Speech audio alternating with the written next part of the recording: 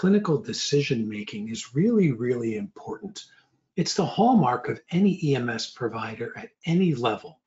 Really, almost more important than knowledge. As a matter of fact, this is based on knowledge. The way that we make clinical decisions and how we do them is so important. And it's why the National Registry is actually like the street. So I'm going to put up two questions. Now, these two questions, I'm going to do one after the other. And they're questions about cardiology and nitroglycerin, probably one of the more questioned clinical topics. It seems like the Heart Association changes the guidelines every so often, and the way people interpret them, can be kind of rigid. So I'm going to put up these questions. They're also multiple response questions, where you will choose two choices out of the 5 that are presented. And the reason I'm doing this is because people are telling me they're getting a lot of these questions.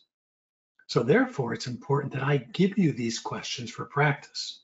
There is your question. Now, these questions do take longer. I don't want to push you.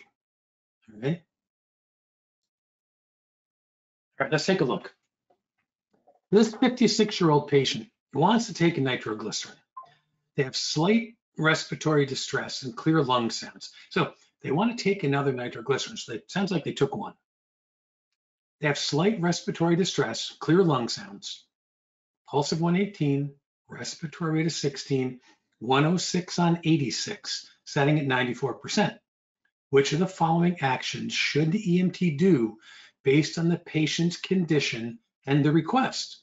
Select the 2 options that are correct. And that's exactly the way the National Registry is going to phrase it. Select the 2 options that are correct. Right? This is how we do it. So administer a second nitroglycerin, withhold nitroglycerin, administer oxygen by nasal cannula, apply continuous positive airway pressure, or place the patient supine. Now, I'll start with the correct answers. The correct answers are choice B like boy and C like Charlie.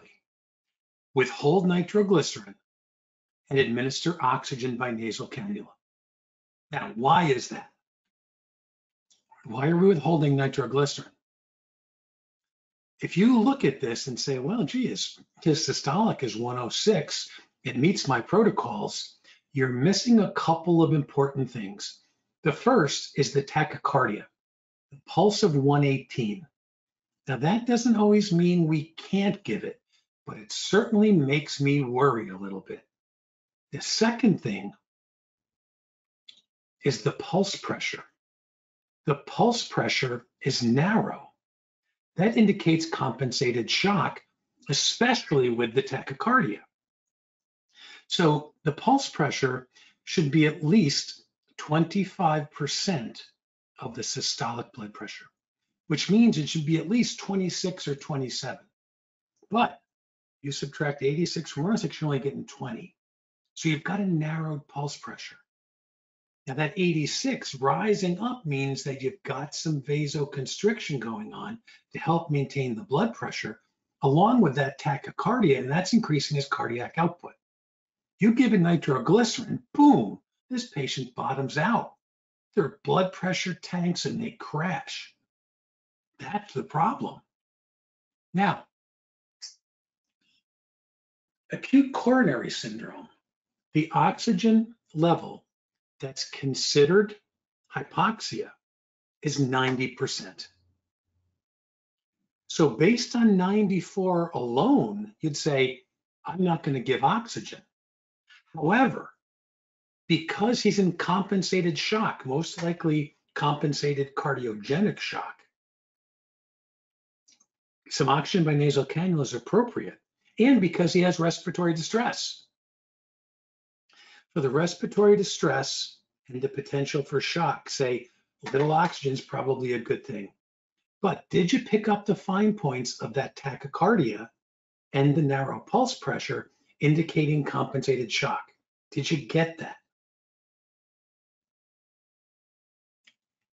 All of that is something you can get from this question. Now, People say, oh, the National Registry is nothing like the street.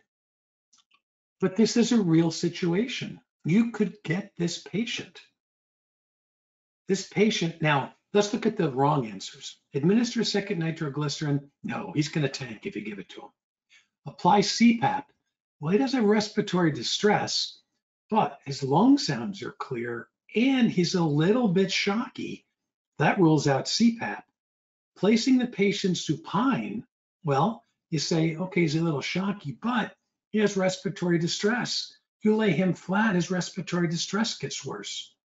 That means choice B and C are the most appropriate. I gave you a challenging question here. This is a question that I want you, whether you're an EMT or a paramedic, this is the kind of decision, the kind of material you're going to have to identify in a question to be able to make the right decisions.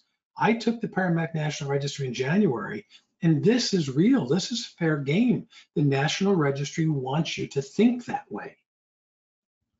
I worked actually all morning on this question with one of our employees who was a former exam coordinator at the National Registry to come up with a question that's tight, that the distractors, the incorrect answers, have some potential, right, to really be able to make you think. All right. I have no comments on that, so let's put up another question. Then we'll talk about our teaching points. Here's the next question. This is going to take a little time. There's a lot on here. This is multiple response where we select the two answer options that are correct. Every once in a while, you will get National Registry style questions that you just have to read. There's a lot of reading, and you probably have to read them twice, just to be sure. One of the ways to look at questions like this is pick out the ones that you know you're not going to give nitroglycerin to. You know there's some that you're just going to be able to get rid of. The next slide I'm going to put up is going to talk about the things I want you to think about when you get these nitroglycerin questions. All right, so here we go. All the following patients complain of chest pain and they have prescribed nitroglycerin. Now again, if you're a paramedic and you're doing this, you have nitroglycerin, or an EMT, you've got your own nitroglycerin, right? You've got to decide who should get that nitroglycerin, who shouldn't. Which of the answer options have a clear indication for the use of nitroglycerin? Select the two answer options that are correct. Now the correct answers here are choice A, like Adam, and B, like boy. Incorrect is C. Choice C, this 88-year-old popped a Viagra about an hour ago. I think we figured out how he got his chest pain. And that's an instant no-go. So choice C is ruled out. Choice D, systolic blood pressure of 88. That's an instant rule out. So we got rid of D. Choice E, reproducible pain after falling and hitting your chest. We don't give nitroglycerin for trauma, right? So C, D, and E are ruled out. That leaves choice A and B. Now, did you get those? Were you able to go through? Now, if you didn't get this, now if you did get this, you probably used some of the rationale that I did. Because remember, there's two ways to get a question correct. One is to know the correct answer or answers, and the other is to know that there's, in this case, three of them that aren't the answer. The Viagra patient, the person with a systolic blood pressure of 88, and the patient with trauma. You rule those out, it only leaves two. So if I was taking the test, I'd say, okay, it looks like A and B. Do they make sense? Right, choice A, right, 71 years old, has difficulty breathing, pulse is reasonable, blood pressure is acceptable. Okay, A is good. Choice B, 68, chest pain continues, took it 8 minutes ago. All right, so still fair game because it's 5 minutes apart. Pulse is 88, 118 over 82, wide enough pulse pressure. Okay, so A and B fit and C, D, and E don't. That's the kind of thinking I want you to use. Now, all this being said, here are the general, I don't like to use the word rules because there are no rules. I want you to make your decisions based on the patient presentation. Not, well, gee, my instructor said this, or my protocols are this, right, Matthew? because you can't use anything because everybody's protocol is different. So the National Registry, if you notice in those questions, the systolic blood pressure was 88. It doesn't matter if your protocols are 90 or 100 or 110, right? It doesn't matter. And also, if you look at it, there's other clear things that rule it out. So the National Registries doesn't know your protocols. It can't match everyone's protocols, but they write questions so they're transparent to all protocols. Generally, we use 3 nitroglycerin, give a nitro, see how it goes. Nitro gets in the system pretty quickly sublingually. We generally start to feel an effect in about 2 minutes. And that's why we go for 5 minutes to see if it's had an effect. And we can give another one in 5 minutes and another one 5 more minutes, as long as the vital signs stay good. Now, use caution in tachycardia and bradycardia. In 2010 or 2015, the Heart Association said those things were contraindications. They've since lightened that up a little bit, right? The reason they're concerned about tachycardia and bradycardia, like in that first question I gave you, that pulse, remember the pulse was 118, but the pulse pressure was narrow? That pulse of 118 is helping that blood pressure stay up there because of that compensated shock. So tachycardia may mean shock. And if we give a nitroglycerin to a patient with shock and we wipe out some of their vascular tone, they could crash. That's why we have to be careful about tachycardia. It's not an instant thing, because could a patient have chest pain, be worried about dying, and that's why they have a pulse of 104? Sure. But could it also be shock? It could be. Bradycardia, it's a cardiac output issue.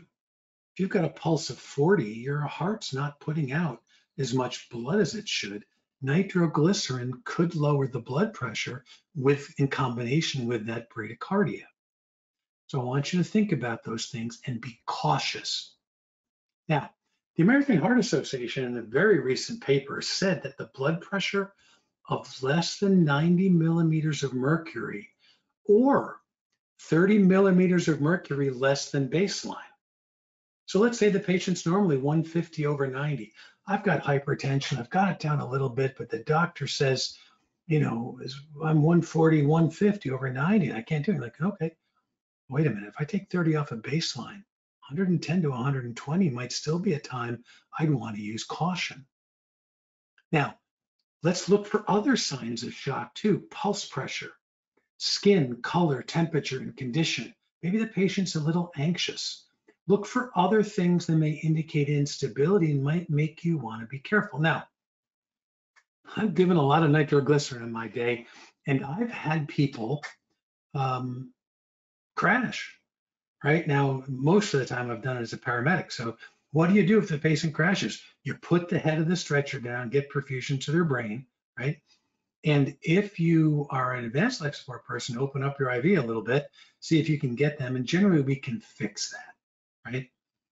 But we want to try and avoid that if we can. I think that's really, really important. We're going to combine all of these things to make our decision. Yeah, Matthew, fluid, give them some fluid. Now listen to it. Anytime you're giving a cardiac patient fluid, and I was amazed. I was working, when was it? I don't know, a month or two ago.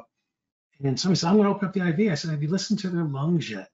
Right? You don't want to do that if you haven't listened to their lungs, right? Because you don't want to dump a ton of fluid if they've already got fluid in their lungs yet. You also don't want to be hypotensive. So everything is ultimately a balance. And a good class gets you to the point where you can make those decisions. So if this patient had, Matthew, say you're a medic, and taken a medic test, and these lungs did have fine crackles or rails, you'd have to be saying, well, I might do some fluid, but I want to be cautious. Or if it continues, maybe think about a pressor.